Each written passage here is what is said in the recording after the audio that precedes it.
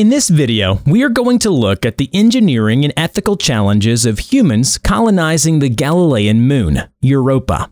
The first persistent challenge that astronauts would face upon landing on Europa is the intense radiation from Jupiter's magnetic field. Europa is the second innermost of the Galilean moons and orbits Jupiter well within the magnetic field of the gas giant.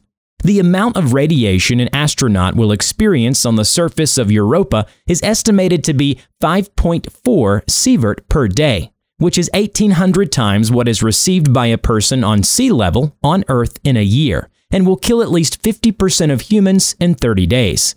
It has been suggested that ice, which is abundant on Europa, can be used as shielding, and igloo-like structures can be used to mitigate this.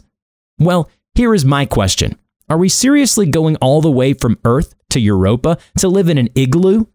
I think what is meant by this is that whatever facility is present on Europa, it could be shielded with ice like an igloo.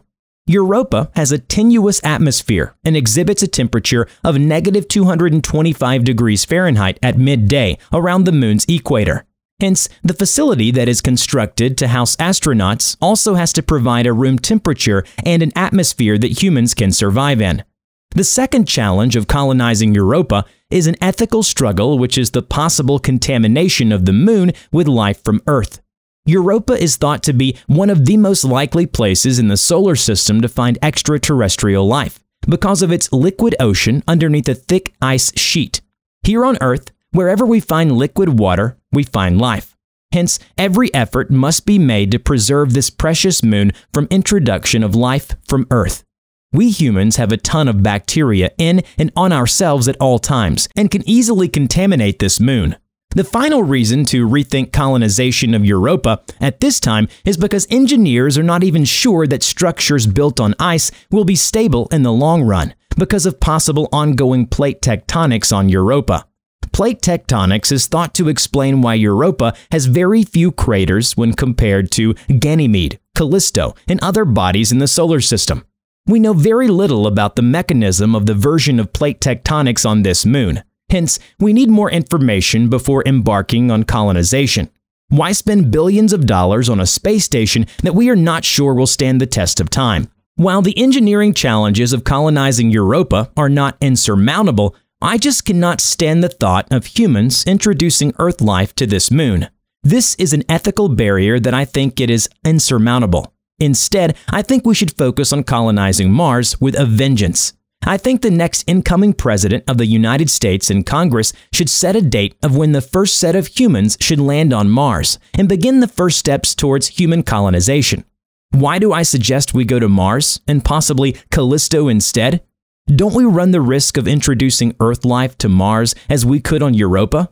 Well, on Mars, the surface has been sterilized by ultraviolet radiation from the sun and by perchlorates irradiated by ultraviolet rays, which have been shown to be very toxic to bacteria.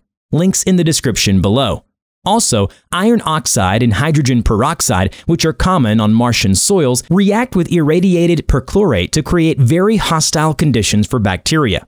If there is life on Mars, it is probably underground. So conceivably one can colonize Mars and still find life that is strictly Martian. Furthermore, Dr. Zubrin makes the case that Mars and Earth have been exchanging rocks sent into space by asteroid impacts. Hence, there is already a high probability that Earth life has already reached Mars by strictly natural causes.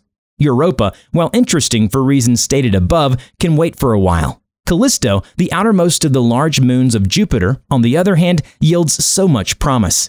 In fact, NASA scientists and engineers have come up with a detailed framework on how to land humans on Callisto by the 2040s. This plan includes details on what propulsion system the space vehicle will use to get humans to the Jovian moon and back to Earth in 5 years, a way to generate artificial gravity, and how to shield humans from deep space radiation while in transit to and from the moon. I provide these details about this fascinating NASA framework in this 4-minute video. Please click here. All links to articles used to make this video are in the description below. Thanks for watching. Cheers!